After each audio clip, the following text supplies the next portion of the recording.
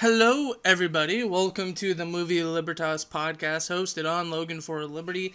How are you all doing? I hope you are all having a fantastic day. I hope you are out there going to pick up some snacks for movies. Hope you're going out to the movies. I hope you're watching some interesting stuff. This is episode 4.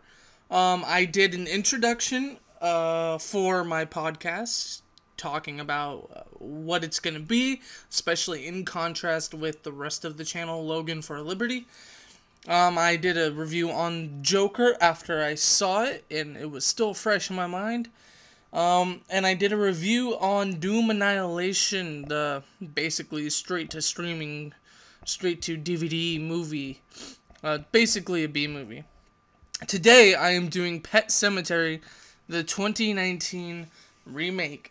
Now, this movie did not do very good with... Well, okay, before I go in, the first quarter or first half of this will not contain any spoilers. I can't give you an exact mark, but I'm going to give some generalized thoughts about Pet Sematary 2019, my reaction to it, my thoughts about it, and the overall feeling I had while watching it. I will tell you when I start talking about spoilers, so you can click off the video then if you want to.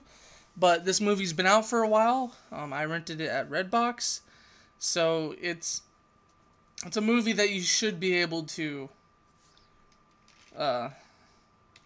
see, and it's been out long enough. But I will give you a spoiler warning before I go into any spoilers. Sorry, I was looking something up as I was trying to talk. So the movie didn't do very good among critics. So if we go to the Rotten Tomatoes score, 57% Rotten Tomatoes rating, which is the aggregate score out of 261 reviews. But the audience score is even worse. It's 34%. That's out of 3,000 ratings. I will compare how I feel about the movie to that particular rating, what those people feel the movie, how they feel the movie is, I guess, is what I'm trying to say. Well, first let me get into it. My first exposure to Pet Sematary was Pet Sematary 2. I was a young kid, and that movie scared the shit out of me when I was little. It was on TV, and my dad was watching it, and I sat down on the couch and watched it with my dad. And then from there, I went to the first Pet Sematary. I really started loving horror movies at a young age. Horror movies, suspense, thrillers, mysteries at a young age. But from Pet Sematary 2, eventually I went to Pet Sematary maybe a year later or so when I was a little older. And then from there, I read Pet Sematary. And I enjoyed it. When I saw the trailer for this movie, I made a goal over the last 2 years to go out and see movies in the movie theater.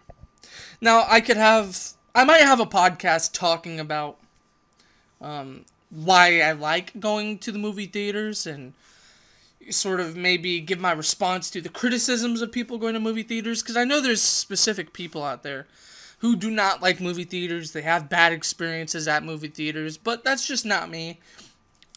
Anyway, I saw the trailer for Pet Sematary, and I was like, wow, this looks awesome. I want to go see this in theaters. But I didn't see it in theaters, unfortunately, because I not only do I want to see more movies in theaters, I want to see horror movies, thrillers, mysteries, suspense movies in movie theaters. So far, when I was younger, Ring 2, I saw the Ring 2 in theaters. I saw Lights Out in theaters. I saw Us in theaters. I saw Quiet Place in theaters. And I saw Halloween 2018 in theaters. So far, those are the only movies that could be considered, in the scary movie broad umbrella, underneath the broad umbrella of scary movies that I've seen in theaters. Those are the only 5. I wanted to also see Overlord, but I didn't get the chance to do that. Anyway, um, so it came out in Redbox, and I was like, okay, I'm gonna go watch this movie because I wanted to see it in theaters. And I decided to look at the reviews, and I saw that on Rotten Tomatoes, the aggregate score for both the audience and critics wasn't good.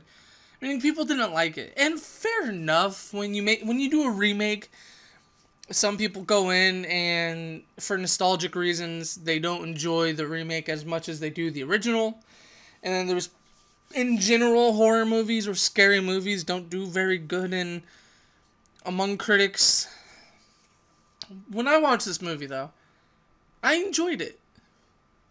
I went in expecting to not like it because both the critics and the audience agreed that this movie wasn't very good. But when I was watching it, I had fun. The movie had a kind of a bleak or gloomy undertone to it. But the movie had a bleak ending, I'll tell you that much.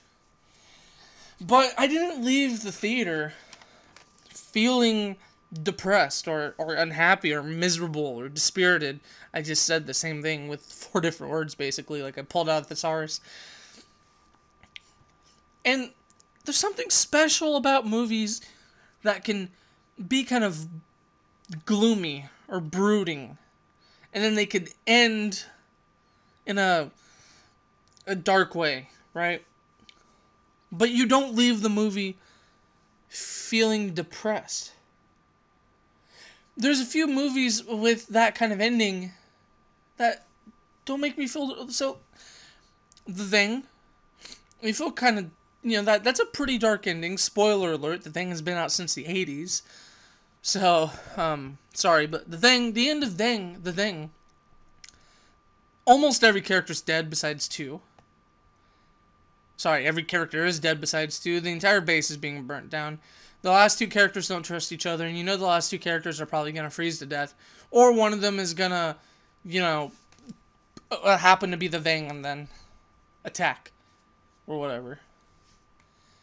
That had a pretty dark ending. The first Halloween movie, John Carpenter's 1978 Halloween, 2 John Carpenter films.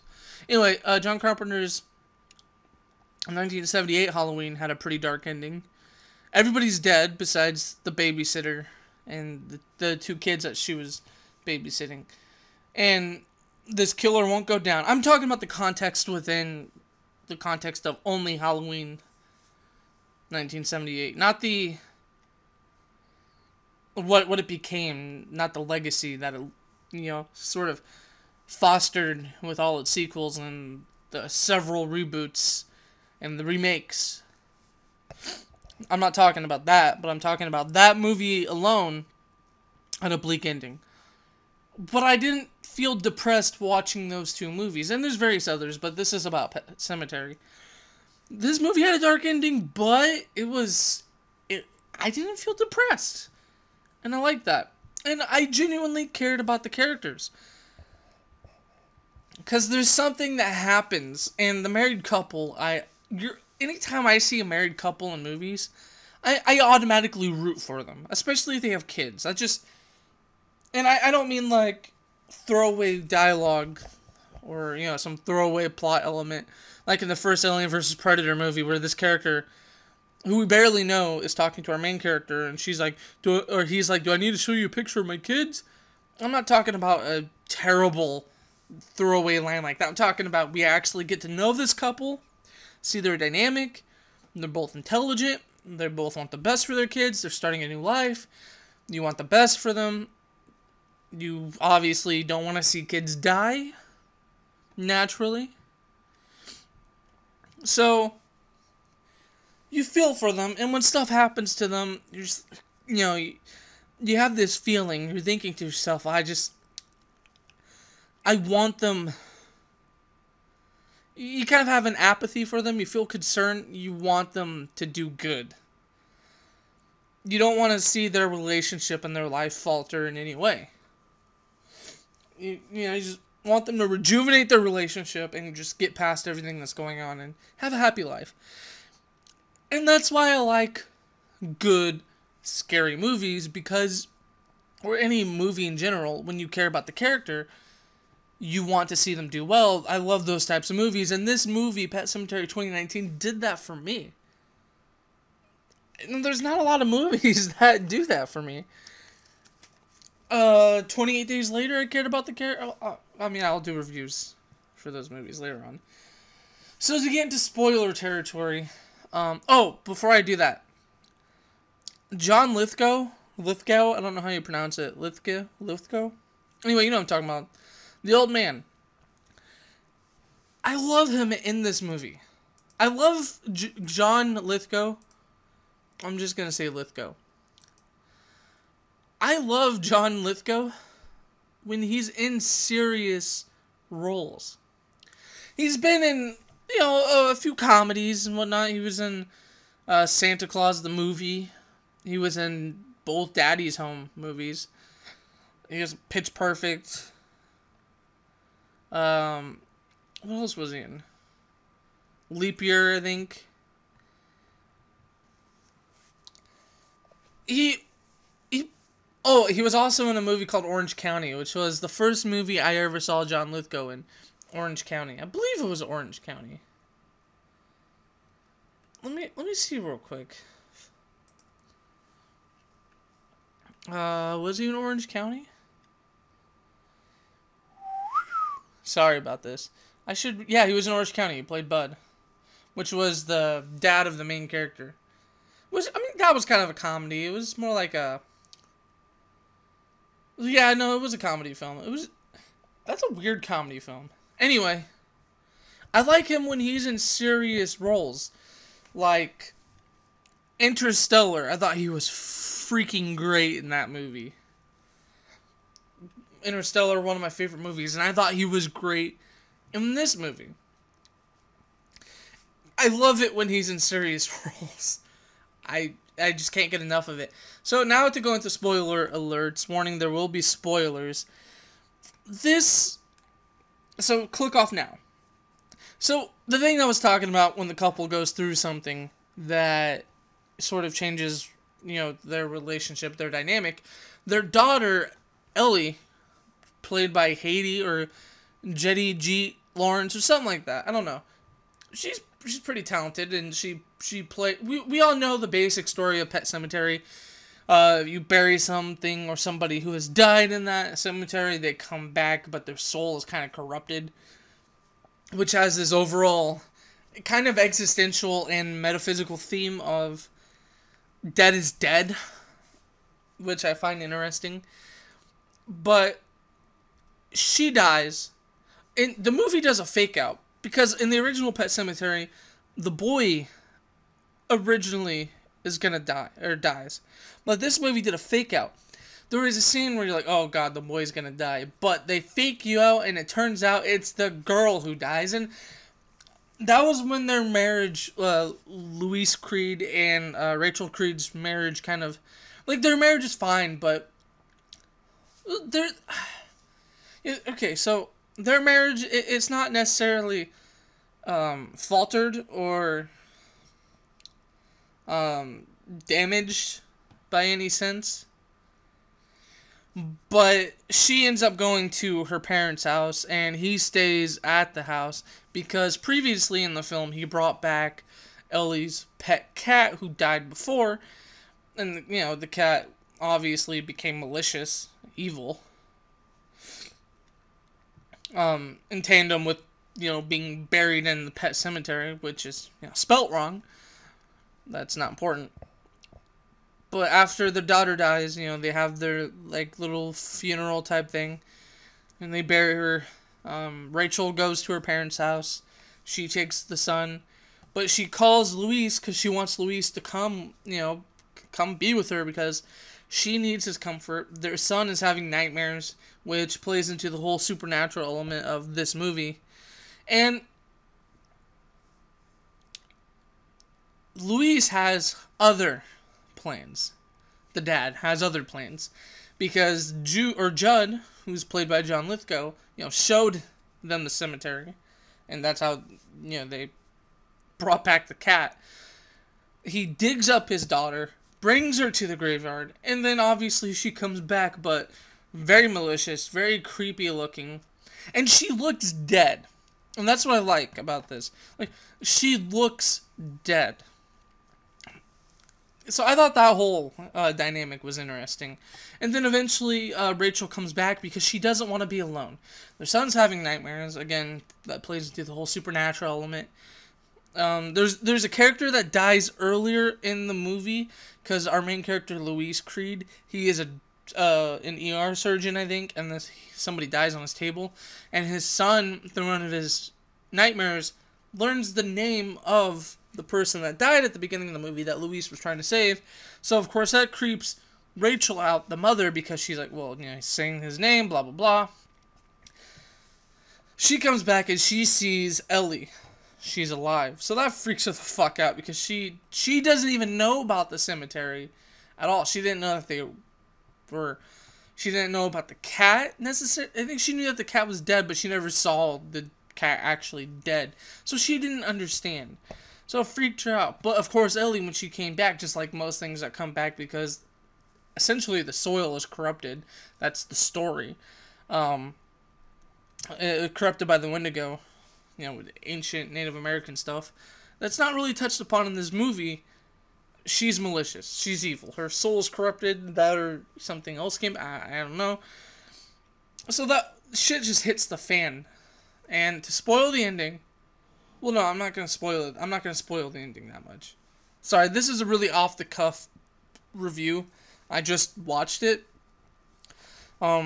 Typically, I want my reviews to be more structured, but... This movie, I just felt like I had to start talking about it right away. Was there anything in this movie... So let me talk about the 5 things that I expect from a movie to be good. Did I personally enjoy this movie? Yes. And the elements that I enjoyed was, I enjoyed the existential and metaphysical themes about life and death. Because it is existential, because it's about human existence. And then it has metaphysical theme, like the afterlife, what happens after you die. The soul, what is the soul? Is there a soul? Can it be corrupted? And then it actually has themes and ethics. Is it morally okay to resurrect something that is dead? Especially if it's motivated by a reason that is only within your own self-interest, but not within the self-interest of the world. I mean, not really within your own self-interest. Are you being short-sighted? Because it's not within your self-interest to bring something dead back to life and then have the consequences of that, whether it be the malicious person who was resurrected, your wife not knowing about this particular cemetery and its effects, the way society and the world would look if they discovered that you resurrected your daughter in a cemetery, the social consequences, the personal consequences, and then the consequences that will be caused from the person you resurrected. That's all interesting to me. I really liked that. And I know that was, touched upon in the other pet cemeteries. I liked the other pet cemeteries. And I liked the story. Which is why I liked this movie. It was updated. It had actors who I felt were better in their roles. Would I recommend this movie to you if you were at home, you want to watch a scary movie with your significant other or with some friends? Yeah, I'd say watch this movie. Maybe there's some things you can laugh at. Maybe you can maybe you'll actually feel fear. And there wasn't that many fake out jump scares in this movie, which I really like because I hate fake out jump scares. Like, you have one scene and then the next scene, a toast is ejecting from the toaster, right? Fake out scenes like that where they're false jump scares, they're not earned well. Or it's a quiet scene and then there's a loud noise. I hate fake out jump scares. I don't hate them, it's just they feel cheap. Would I want to rewatch this movie? Yeah, I will probably rewatch this movie and I'll probably do a more in-depth review and analysis about this movie.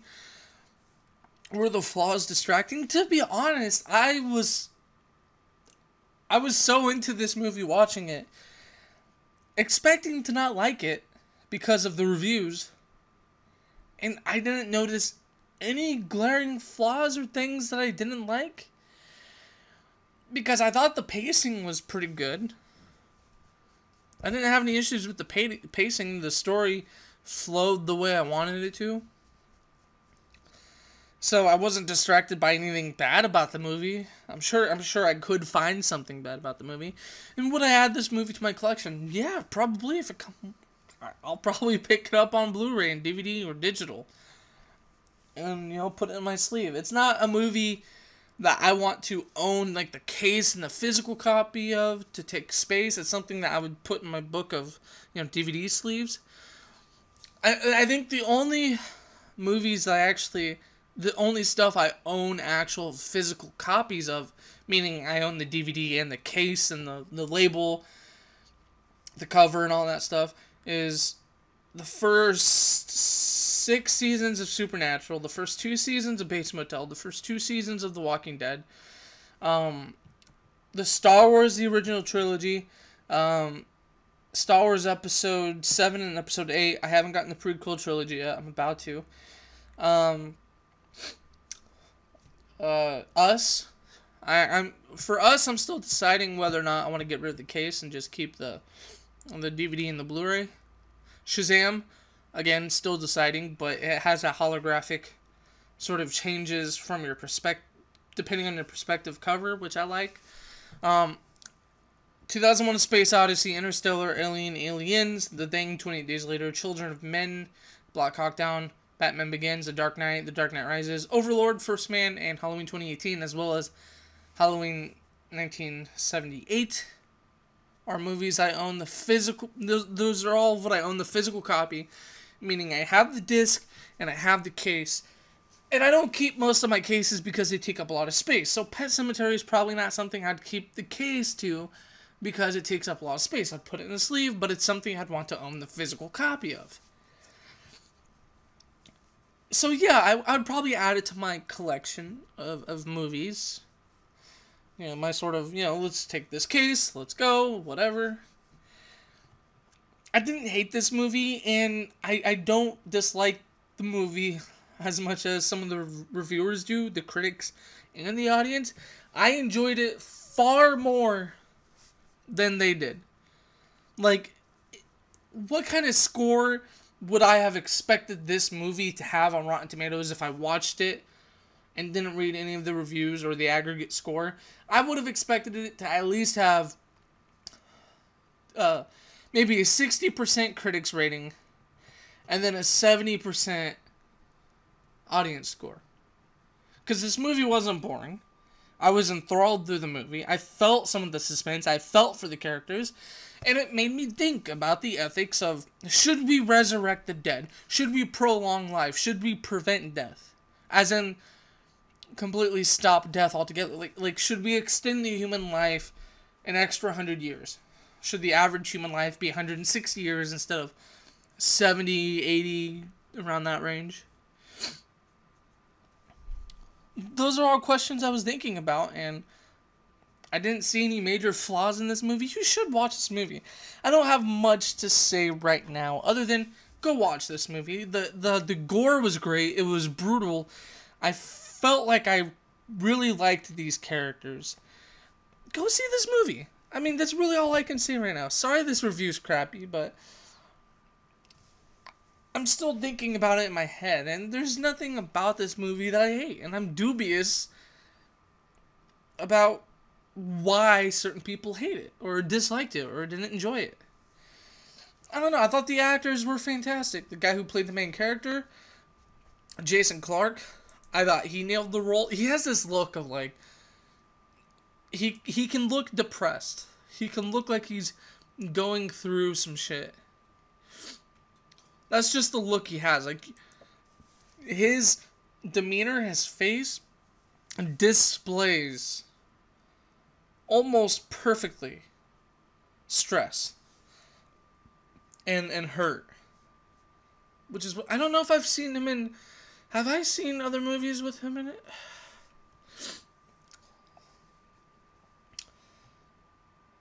Yeah, actually, he was in First Man. I saw him in First Man. because I mentioned that movie.